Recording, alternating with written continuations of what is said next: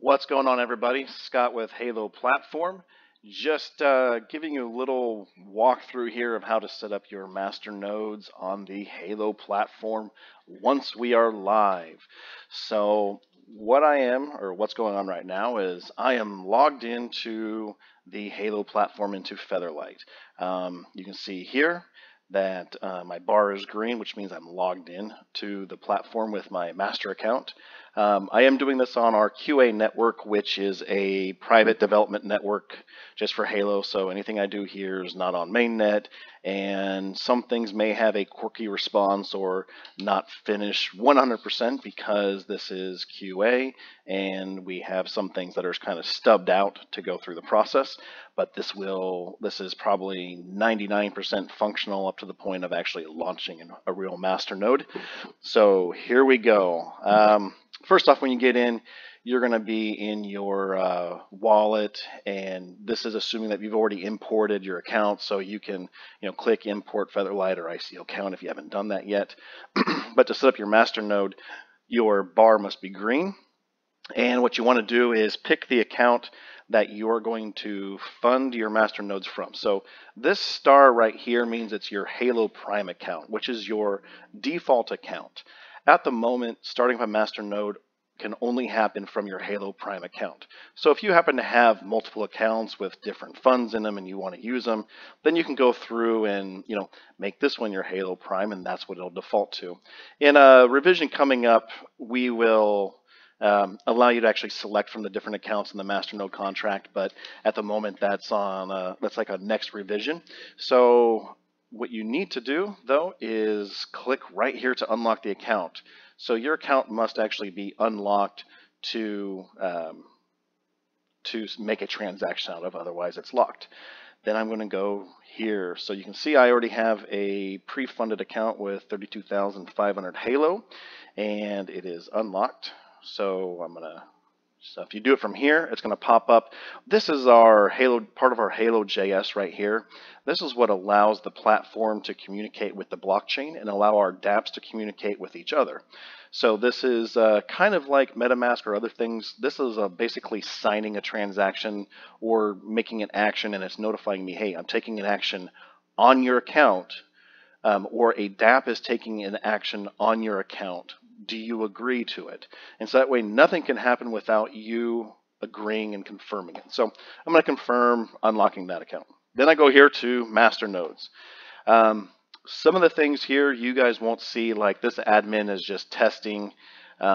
This screen here is blank because it defaults to the monitoring page, which I have no master nodes, so there's nothing to monitor right now. If I had master nodes up, there would be stuff there. We are creating another default landing page that's going to have some other type of statistics, master nodes divided by over the tiers, stuff like that. So let's get started. You will click here on master nodes, and you'll click add contract. That may say create new master node. We're just going to reword a couple things here, and it's going to give you two options: manually add or provision new. Manually add is if you want to watch a separate master node that maybe isn't yours, or maybe is a friend's, or something. For some reason you want to watch the address of a master node, but you can't take any action on it because you're not an owner. Here we are going to do provision new. So I'm going to start. So then all of a sudden the master node screen pops up. We have two options: solely owned and multiple owner. Solely owned basically means that you own 100% of the funds and you're going to fund it by yourself. Multiple owner means that you're going to fund it from multiple sources. So let's click on that just to see what happens. Click there, we click next. Public or private. If you click on private, it means that you own, or the people that you're going to join together with, and allows for tier 1, tier 2, tier 3, and tier 4. You do need to know their address that they're going to be donating from or contributing from, and you need to know how much they want, because it is going to check for all of that stuff. So I'm not going to do a private one right now. If you click on public, it's only available for tier 1, tier 2.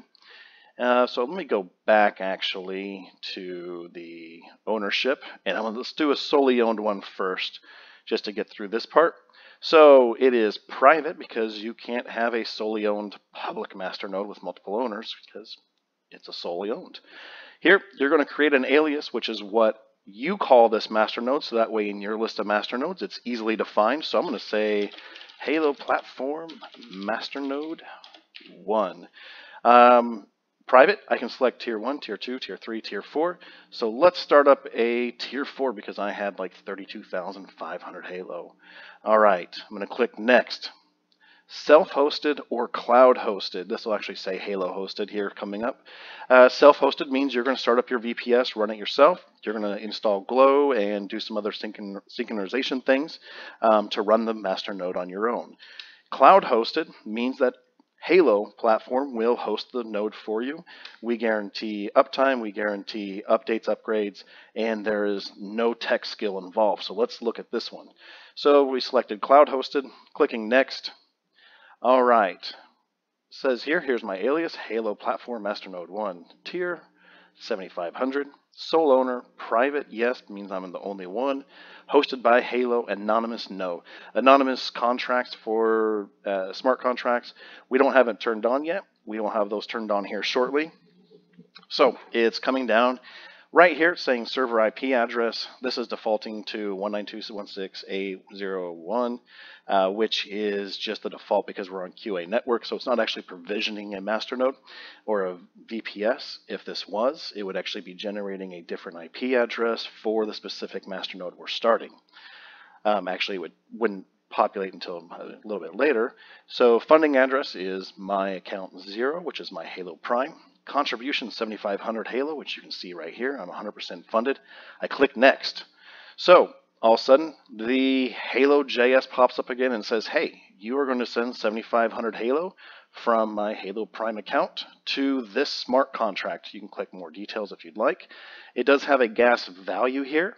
So Halo platform does not charge any transaction fees.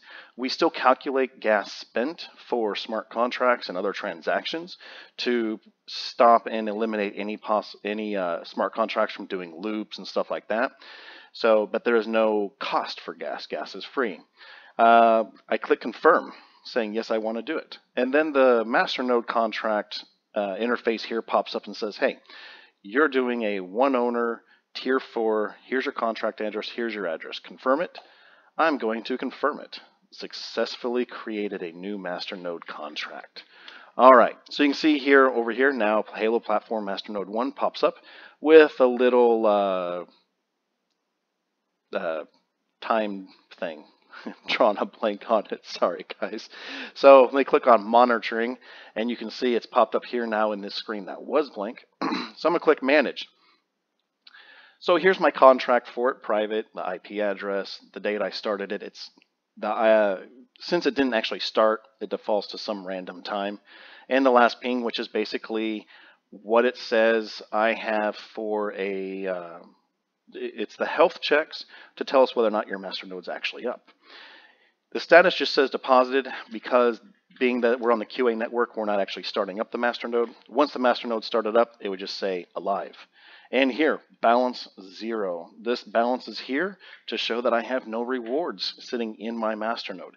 You do have to withdraw your masternode rewards, which is right up here.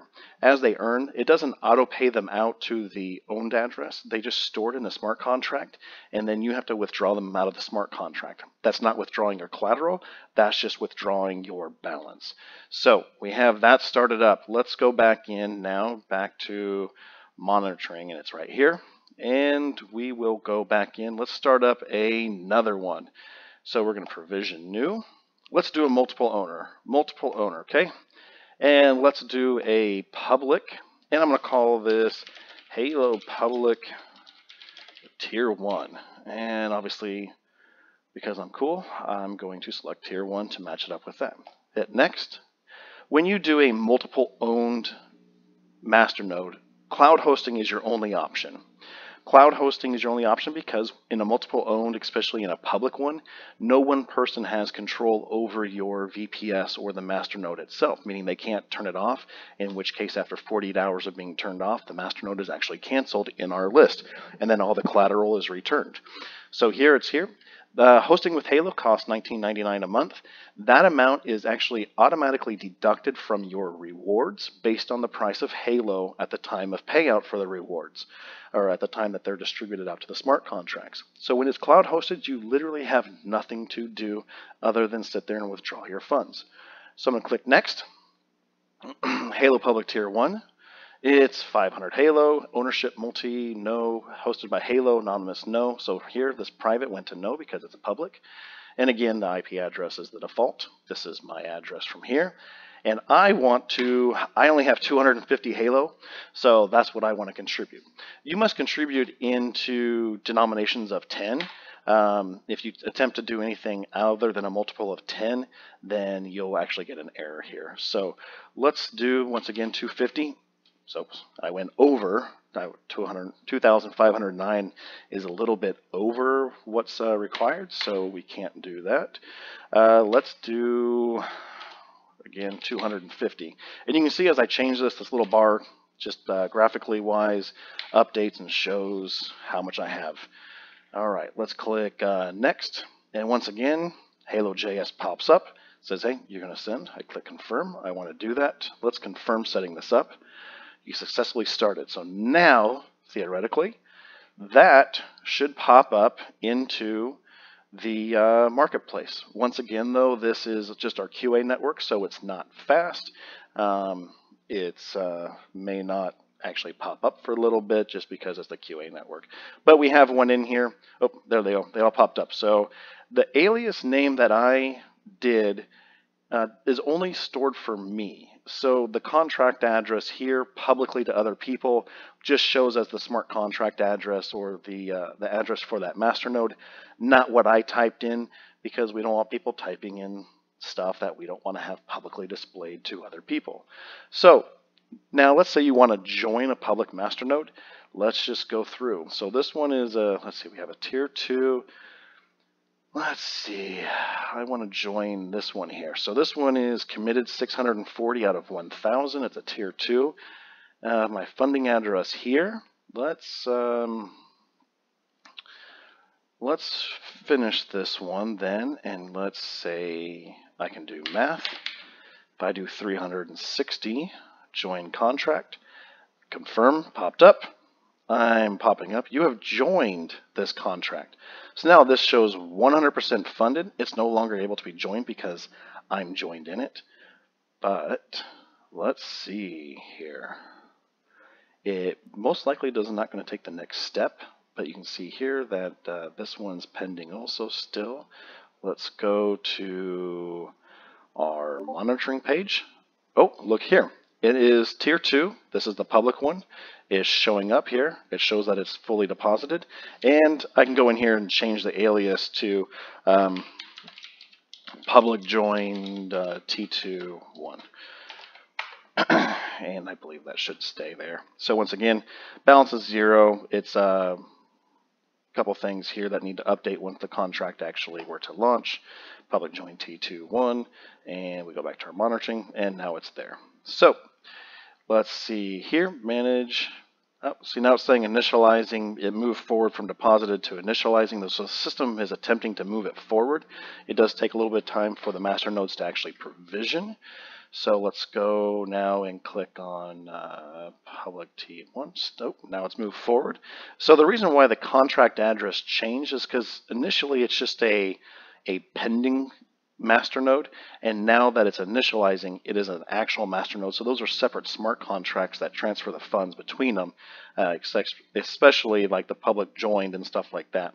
So those are all started up. So everything is looking good here. I've got 3 masternodes put up. This one again is just kind of a little stubby information because it's not moving forward necessarily.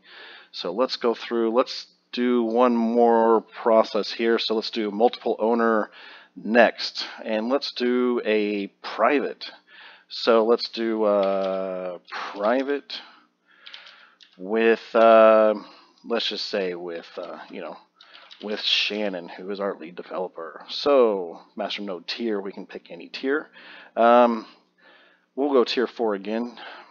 Self-hosted. The self-hosted option here will be coming off before you guys see it, so you won't see that part there. And private with Shannon, multi-owner. So you can see here the IP, once again, my funding address. But now you have these additional funding things. So I'm contributing 50 Halo to this, which, again, 0.67. And then you have to know your friend's address. So I don't really know Shannon's address. Or pretending I'm due. This is his address. I'm going to put 0x000. And Shannon is contributing 7,000. Oh, well, we're short, so then we go find another friend that says, hey, I have some too. So then we are 450 short. Bam, now we have enough Halo. So I can click next. Now what happens here is when I click next, this smart contract, which is a pending Masternode contract, is then expecting these addresses to send this amount to the next address, which will be the address for this smart contract. So I hit next. Again, I have to confirm my sending of that. So here's the contract address. Okay, you need to send this contract address to your friends. They will then have to send from their address the amount that you told the contract to expect. If they send from a different address or they don't send enough, well, if they don't send enough, they can send more. But if they send from a separate address, then you're going to have an issue, and you're going to have to restart this contract by canceling out the current one, which will refund all the money or all the Halo back to each of the owners that was in there, and start over because you put in the wrong address. I'm going to click confirm. All right, so now we have private Shannon. So it says it's still initializing, so it's still getting in there, and again, private 0. So now what this one is waiting for is it's waiting for the rest of the funds from the other two people. Once the funds are all in it, that contract will then move forward to being an actual Masternode. All right.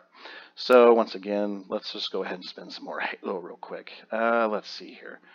Let's join this one. Let's see. Let's put in the other 250, just because I love buying Masternodes. Let's see. Confirm. Bam. I've joined. Pending orders. Pending orders would be if you want to sell a portion of your Masternode, which I don't know if is going to be live on the QA net. Let's see here. I don't think that'll work, but let's go ahead, and this is a separate thing. This is like if I want to cancel, and I know this doesn't work on QANet. Yeah, little issue right there. So that part doesn't work on QANet necessarily because it hasn't actually started. So that'll be fixed before you guys are working, before you guys get a hold of this. Let's see. So that's it. If you guys have any other questions, let me know. We'll go back to my wallet. I spent a lot of my Halo. So transactions will be coming in here shortly, and that's it. I appreciate everybody watching this. If you have any other questions, please get with us and enjoy your day.